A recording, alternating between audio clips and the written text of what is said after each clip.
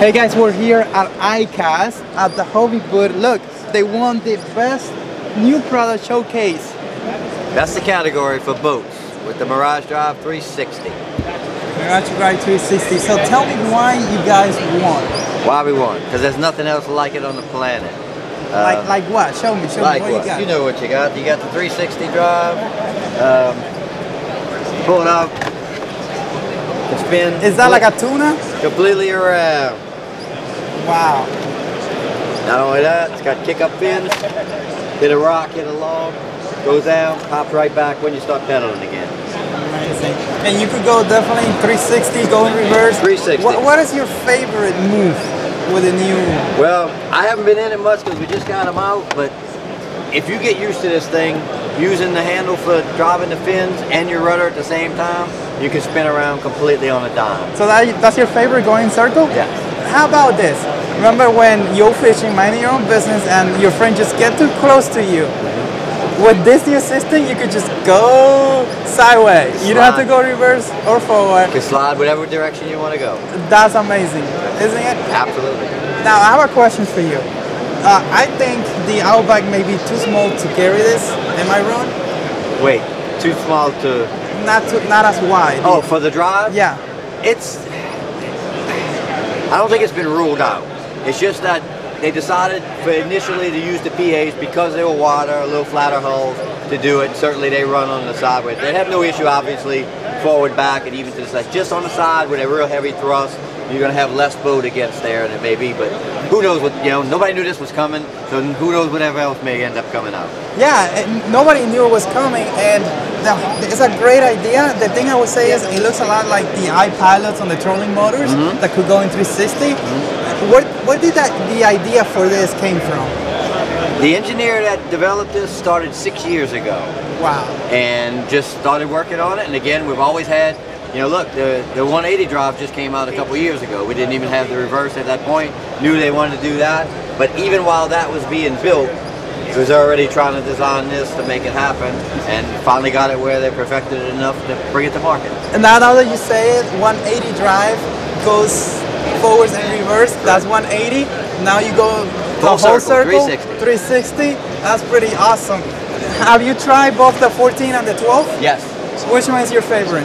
I think the 12 is a little more responsive, just you got less boat in the water, so obviously with that, forward and reverse, it's really no different at all. But either one of them, it really going to depend on your need. If you need the bigger boat and want that, do the 14. If not, do the 12. They're basically the same hull, just a little shorter. I tried the 12 and the 14, and the 12 felt more like at home because of what you just said. It's able to turn easy.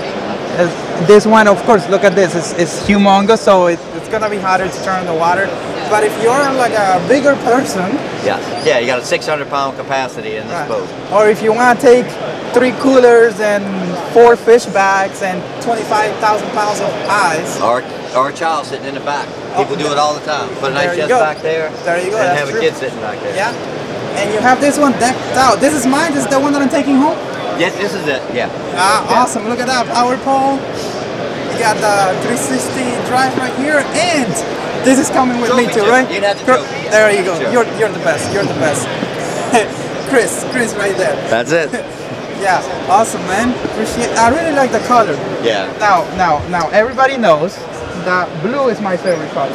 Did you guys decide to do a blue because of me, or? I can't say for sure, but that's probably a good chance. Yeah. Just throwing jokes out. I know. Because I make a lot of videos criticizing you guys, but I criticize everybody. It's just that you guys get more attention than the rest. Not doing that on purpose. Right. It's just the simple fact that you're the industry fishing leader, how you say that? Leader. And somebody puts something, hobby, whatever, it gets attention. People respond. Yeah. But that's not like I don't do it to hate on you guys. I just do it. It just happened to get everybody's attention. Because I done videos criticizing other things and nobody pays attention. So, but yeah, like I'm doing all this like all about me because of the competition. Those bunnies are nice. I just saw that. The pads? Yeah. Yeah. They weren't out there the other day. They weren't? We had to have them shipped in because Oh. They weren't there. So they weren't on the boats that were in the water the other day. They weren't there yet. Bro, but this color is amazing, man. I really like it. This blue camo style color. Wow. Bro, the PA-14, if you look like it's raised up, it looks like a real boat. It's huge. It has so many things. Look at how many rod holders. Amazing. Wow. It looks intimidating, actually. You're like, how am I gonna carry this? Yeah, but you got trailers. You got wheels that has those cars that have those giant wheels. Yep. And something that you do really well that not many other companies do is you have something for everything. Well, It's like all in one shop. every, Motors, well, they have, cards. Hobie's got an excellent staff of fishermen. And that's where the difference comes. You know, when you get in one of these boats and you go to reach and say, I wish, oh, it's there. It's there. I wish they thought of it. Because they fish and they understand it. Yeah. And that's one of the biggest differences, and it's been like that for a long time. Who's that dude on TV right there? Yeah, I know. I'm just gonna give him help. You should take him out and put my picture in there.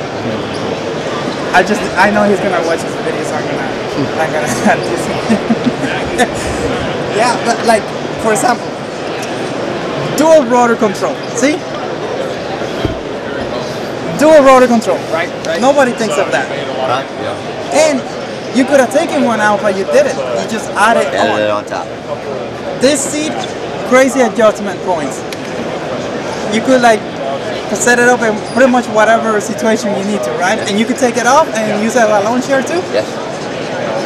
And that drive, well, now I sound like a hobby lover. I need to start saying some things here before I lose everybody on my channel.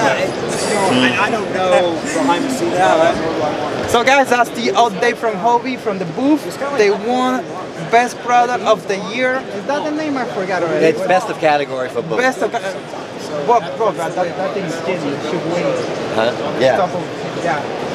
And the best part, nobody knew about it. Nobody knew about it. That's crazy. Yep. 6 years and nobody knew about it. I found out about 3 weeks before the show myself. Wow. But the best part on that is how it's like magic. You're like this and you just go this way. Like a boat cannot do that. You have to turn the throttle deploy the throttle motor and move and all that stuff. Here you just do it from your hand. But even with a trolling motor on the boat, it's on the front or the back. It's not almost to the middle, so you still have more maneuverability because you pivot in almost on the center axis. And this is just the whole platform goes to the side. You never build this. Yep. Wow. Absolutely. All right, I'll bring my truck.